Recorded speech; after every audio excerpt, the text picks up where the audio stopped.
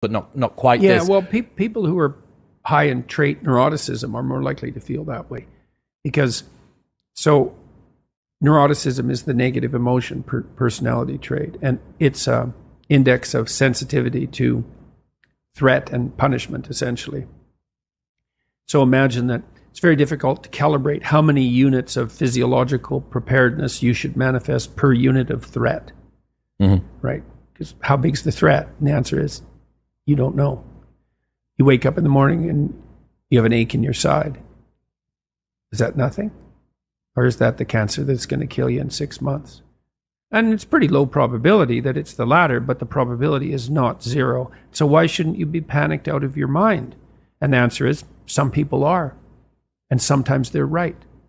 So the calibration of threat, especially when it's associated with novelty, is an impossibly difficult computational problem. We have like 10 different mechanisms to try to solve that. And one of the mechanisms is, well, there's tremendous variability in response.